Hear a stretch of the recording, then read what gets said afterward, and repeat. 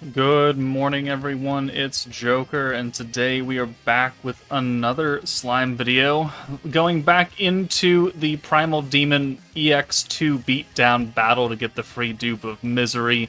Certainly not the best free-to-play unit, but still a free-to-play unit that people should have access to. And we did part one either yesterday or earlier in the week. I don't know when I'm going to release these, in what order, but blue teams have been something that's been very common throughout the year of 2024, so that video was focused on those. Today, we're going to try and change them up a little bit. We're going to use a green team, and then we're going to do some other-ish kind of hodgepodge teams that you can attempt to use. But because this is an old beatdown battle, I will have other videos when it first came out in late March of 2024, showing other teams that I used to clear it, alongside today's video and the previous rerun video that I put out. So in case this video or that one doesn't really work for you, we've got this 5 or 6 month old video that you can also check out as well. Okay, so we're gonna run an Exalted Champions team, nuking with Space Guy. So he is Space, he is AoE, he's magic. It's a synergy-focused team, though, which this stage has synergy resistance, so it's not going to be the most powerful thing in the world. So we're going to bank on also having the Wind-masked hero as a secondary kind of backup DPS character. This will work for this stage. It will not work for anything higher, because we just do not have the actual damage output that we need. Veldora, necessary. Violet, pretty necessary for this. Rimuru, you can get away without using him. You just kind of have to play around and maybe push an extra turn, but you're going to need an attack buff that you can hold on Guy and the hero. So you could use Space Reamer if you want, you could use Light Milim if you want. You need an alt buff, you need an attack buff, essentially. And then the magic buff. Guy's got the synergy, the hero is AoE, she can steal orbs as well. It is what it is. The element buff from Velzard, yes, but Veldora and his green buff is going to be absolutely key for this as well. So turn one, we don't have any way to get around this starting hand, but because the stage is so very focused on green orbs, it actually works in our favor. We have a green orb incoming next turn instead of a blue or an orange, so we'll bring a hero and Guy in, we'll leave our space characters up front, and we'll just send the 4 blues, plus some cheeky counterattacks, and that'll get us at least a use of Velzard next turn, and then we get, whatever hand we do get, Velzard can change. It's just, can you get Velzard turn 2 or not? And if not, then you just have to push an extra turn on top of that. But now we'll bring Veldora in for Violet, use his green buff, and then we'll send him away. And then we'll bring Rimuru in. Now Rimuru, if you have him, has the 70% attack buff, very strong. And then he also has that one turn where he can turn your alt orbs into rainbow orbs. And again, if you have him, great. And if you don't,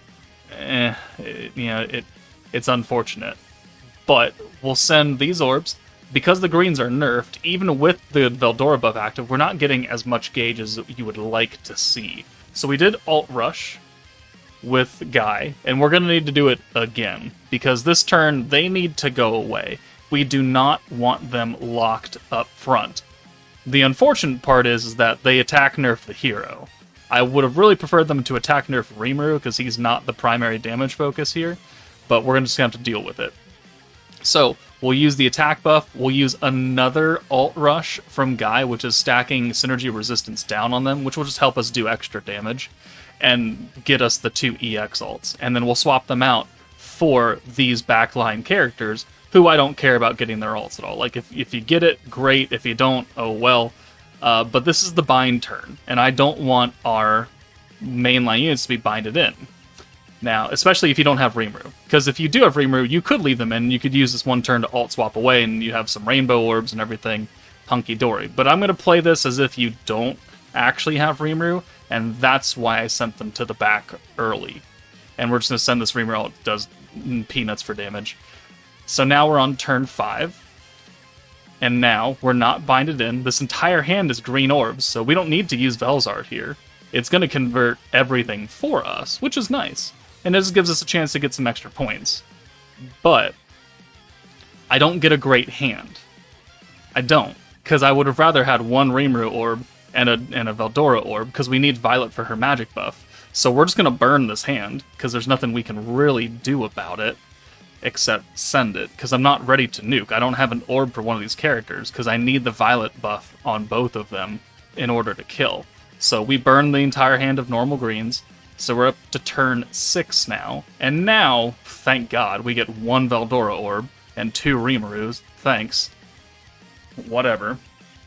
So now we're ready to go. So we'll bring in Guy for Rimuru, we'll bring in the hero for Veldora, and then we'll use the Violet Magic buff, and that's the last... Well, actually, no, we still need to use the Guy buff as well. So, Magic buff, Synergy, we've lowered their Synergy resistance by 20%, and then we're buffing by 40, so I think that should offset their buffs on the defensive side, and then we'll use Velzard to give us the Element buff and the Drago effect and everything, and make our whole hand technically nerf greens. But we'll send Guy first, because he lowers magic resistance or defense or something.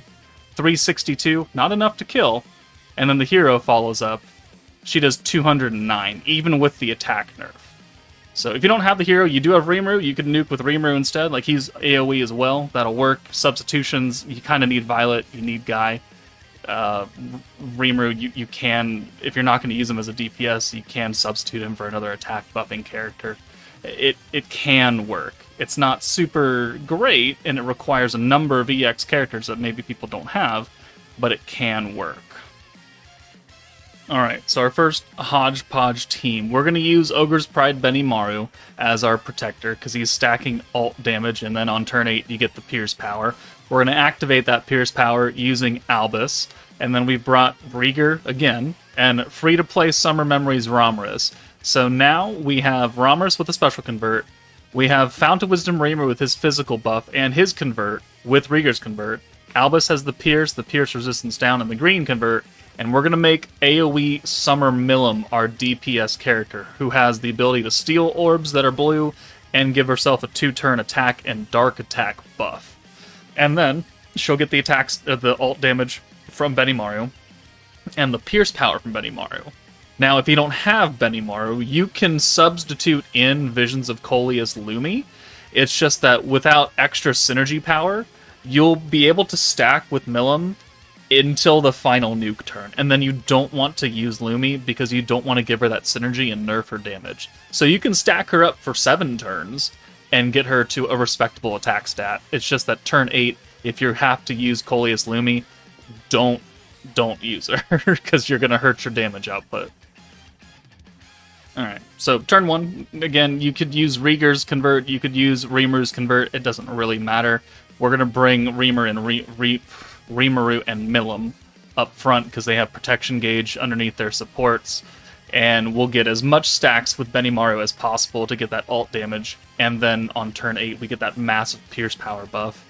Now that's an unfortunate hand right there. There's nothing we can really do about that, almost a full natural hand of greens. So we're just going to have to live with it. And we're going to have to live with it again on turn 4 after we get out of the bind, because that's when Dino changes all the orbs again. But here, we can make do with this on turn 3, because we can use Rimuru's convert, and then we can use Ramrus's convert. And the reason I brought Ramrus is because she's physical. If you don't have Ramrus, you could use the free-to-play light Soka. She also has a special convert. She's just magic, and so she wasn't going to help the EX board for Milim. So that's simply why I brought Ramrus.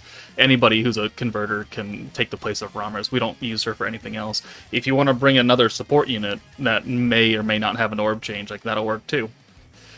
So turn 3, going into turn 4, we are binded, and we have orb changers, but I don't have the capability of doing 3 oranges. So I'm going to use Rieger, pray that we change the one of orbs of his, and then we'll just steal it with Milim and get a full 6 orbs send of Milim, which is now going to give us the EX ult for her. And now, she really doesn't need to be up front anymore. So, because Benimaru right now is only stacking ult damage, and that is universal. So we could leave her up front, we could send her away, we could not use any points and not have to ult swap her, like, we could do a lot of things. But this entire hand is now green. So we're gonna have to, I think, just send it after we get these 2 stacks of Benimaru.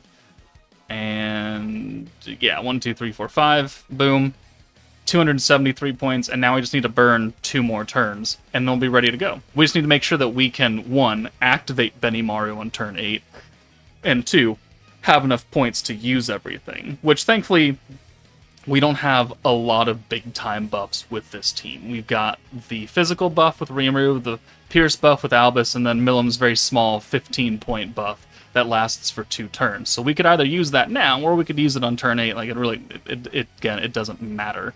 We have a lot of points. What we do want to make sure is that we do get a 6-hand send of Milim that hopefully we can steal. So here, we'll alt swap away, we'll orb change, and then we'll bring Romorus in and use her orb change for the last time to give us that next stack. And we'll be ready to go. We'll have 2 stacks of Benimaru.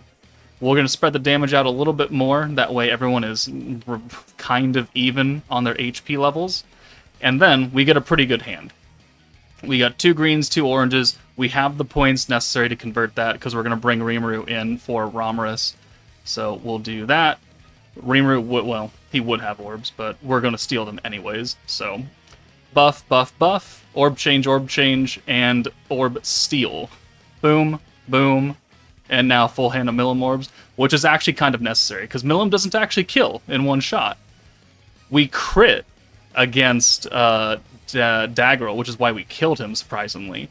And then Albus took out Frey, and then our follow-up orbs from Milim took out Dino.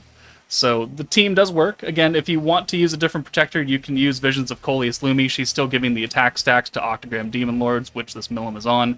It's just that you don't want to have the synergy buff active on turn 8 when you're ready to nuke. Alright, final team we have for the video is going to be a Primal Demon team, technically. So we've got Violet back on for her meta. But we're going to nuke with Exalted Champion Guy, who is a space and magic character. It doesn't need to be technically on a green or a blue or an orange team. He's just damage and support. So we're going to put a lot of orb changers here. Free-to-play Tempest Elite Gobta has an alt swap and green orb changing. Rieger, once again, making an appearance. Orb changing alt swap. Octagram Lumi, who is stacking alt and AoE damage, both of which is going to help Guy out. And then Violet, who's got the magic buff and her own orb changing, and then Guy has his alt rush ability and his synergy power.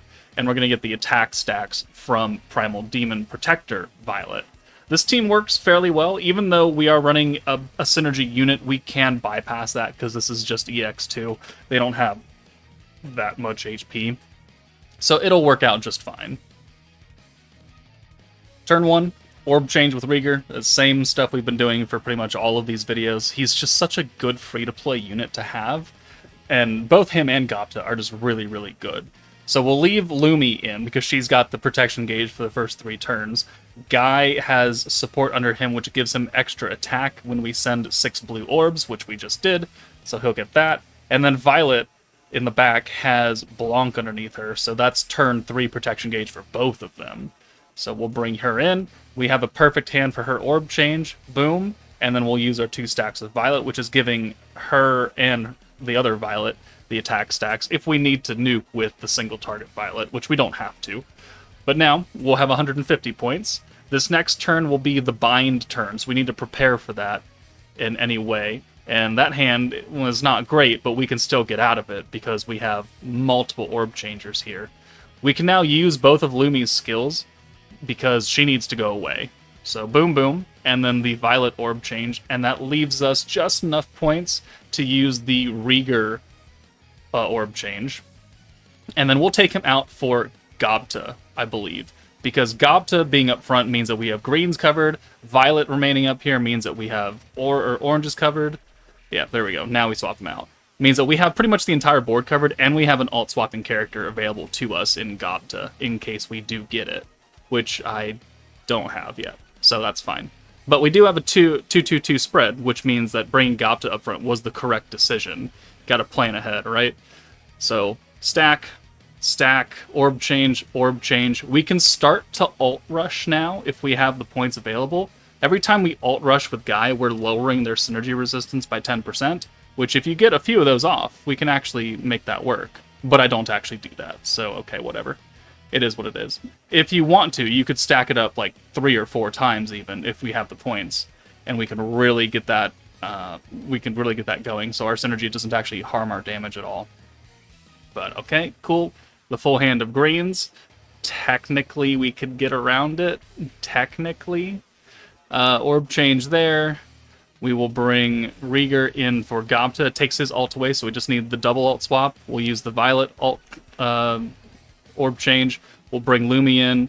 We'll use Violet. We'll use 1 stack of Lumi, her AoE buff. That's much more impactful than the ult buff really is. And then we'll send this. And we're just working on getting the EX ults naturally for Guy. We're not really using his stacking ability or his ult rushing ability, even though we very much well could if we wanted to. Violet gets her attack lowered, not a big deal. We're still raising it up. And then we could use Lumi's skills again and then take her out for Rieger, pull in that blue orb, and then we could just ult swap an orb chain and call it a day. So that's exactly what we're going to do. We are at maxed out 30% on the AoE buff now, so we don't need to worry about that. Orb change ult buff. This is now up to 60, so we need 1 more stack of Lumi's ult buff before that's capped out. And we actually don't have enough to ult swap here, which is unfortunate, because I thought we would have enough, but math is challenging. So we just go ahead and send the 4 blues. That gets us a certain amount of points back. Thankfully, you get a pretty good hand right here, where we just need to ult swap an orb change, and we do have enough points for that. So boom, boom. Can't do anything else, though. So, does this get us the EX ult? It does. And that's solely because we have the extra ult gauge increase from Lumi's second skill. The AoE buff gives all orbs 50% extra ult gauge. So thankfully, we were able to do this. So now, we'll use the last stack of the ult buff, the magic buff, the synergy resistance down debuff, and then 2 stacks of Violet, which also leaves us enough points to use another stack of the ult resistance down. And that will allow us to nuke with Guy here and have a full 6 send. And Guy does 1 million damage, double the amount that this stage has. So it can work pretty well. And technically you don't need Protector Violet to do that. Like, you could, again, bring Visions of Coleus Lumi, and she'll stack on them because Guy's an Octagram Demon Lord. So you could use either or. It's just using Violet does allow us to get the extra uses of skills if we need to do it, which we did use here a couple times, but definitely don't need to have Violet for it. But there we go. There's a few more teams you can use to clear the EX2 stage of the Primal Demon Beatdown Battle Rerun. Again, previous teams that I've used, previous videos will be linked in the video description. But that's it for me. Take it easy, and I'll see you all later.